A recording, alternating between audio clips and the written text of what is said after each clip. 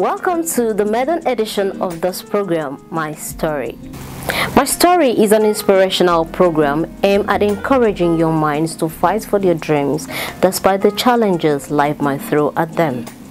Everyone has a story to tell, good or bad. They are meant to teach life valuable lessons and spur a resolute heart into rewarding adventures. Mine is a sacred journey from growth to discovery to movement to transformation and expansion. That's my story.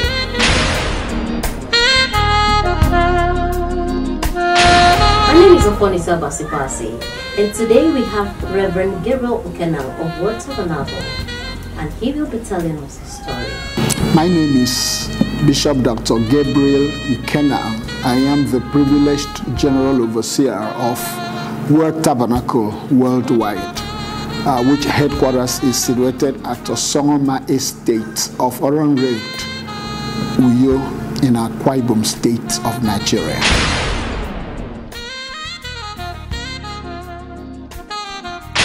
I started my journey by giving my life to the Lord Jesus Christ on Friday, the 16th day of August 1983, where I listened to God's word in a crusade, and I decided to receive the life of God into my spirit. I began that journey from there, and in the process of serving the Lord in the body of Christ, in the assemblies of God, I heard the call of God. I started the ministry. I started Bible school in the assemblies of God, and I started pastoring from one station to the other until when I had the call to start Tabernacle.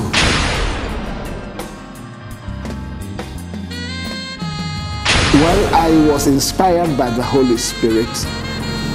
The Holy Ghost assured me that I will not be just another pastor, that my calling will be unique.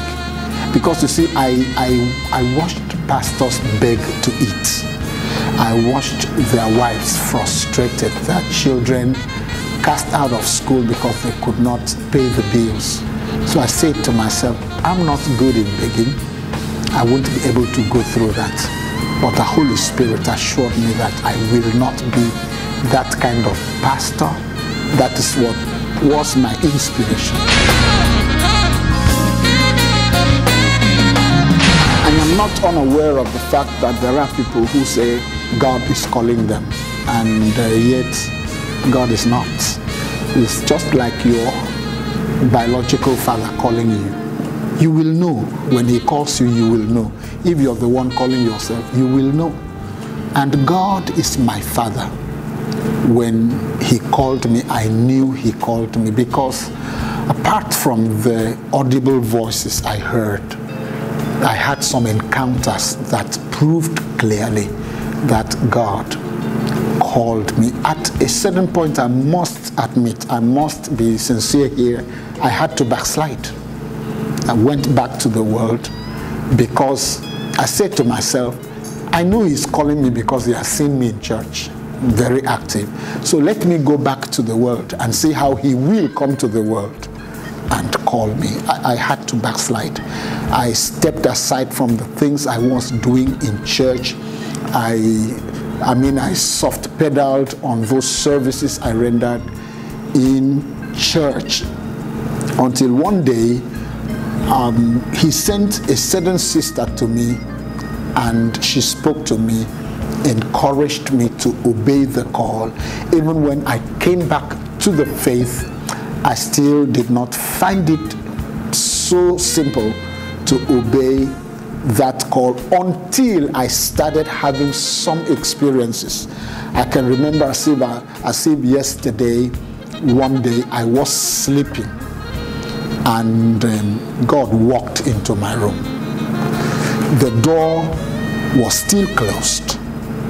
He tapped me, somebody tapped me by the side. When I opened my eyes, I saw somebody on white.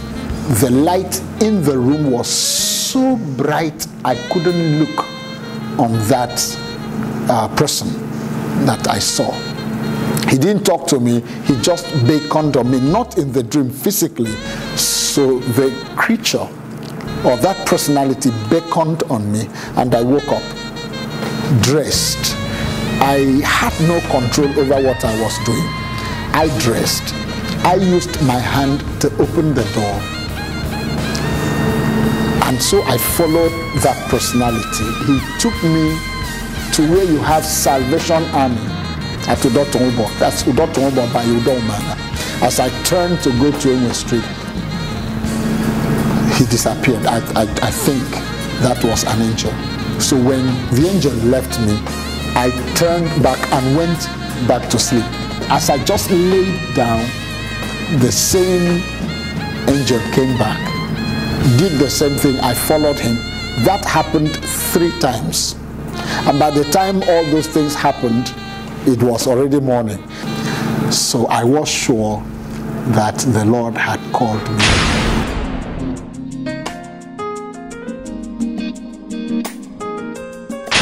Teething challenges of everyone who is starting a new work, the money. You know, it was not as if I saved some money to start Word Tabernacle. But I knew that he that called me will make a way. So first of all, the money to even get a place to start off was a problem. But, you know, when I obeyed, God raised people. Well, another challenge was how to tell people I'm going to start a church, since we already have so many churches around.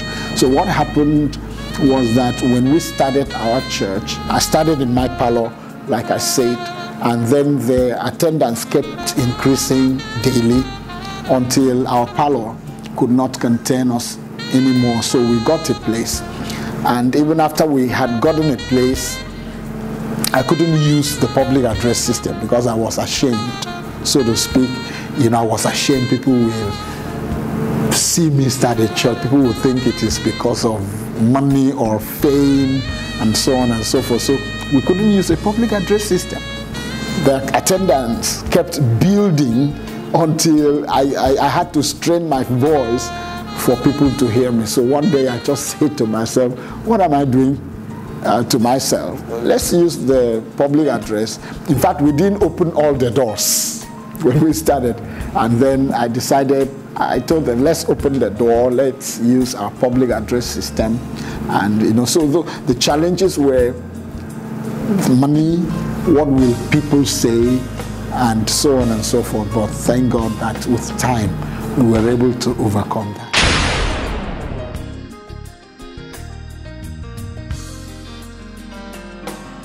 People who are close to me would notice that I keep saying this consciously or unconsciously, that life is a choice. Whatever you become in life is a choice. I don't like a situation where people leave everything at the doorstep of God. Well, maybe God does not want me to be great. Maybe God does not want me to succeed. No, sir. You can choose to succeed, and you can also choose to fail. By the grace of God, I chose from the first day I started ministry to succeed.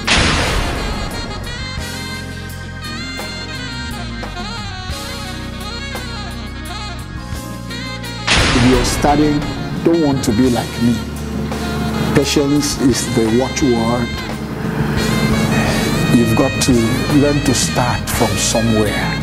Don't be discouraged because what you're looking for is not forthcoming. God is a God of time and seasons. Don't you ever make the mistakes that some ministers or some people in life have made. Not wanting to take one step at a time. How many of you know that even story building, you go to story buildings via staircases? The way up is down. So don't go into rituals. Don't go into diabolical things just to hit it in a mega way. Just follow God step by step. Whether you're a minister or you're a member of the body of Christ or whoever you are listening to me, just be patient with God and be patient with yourself. Step by step, you will get there by the grace of God.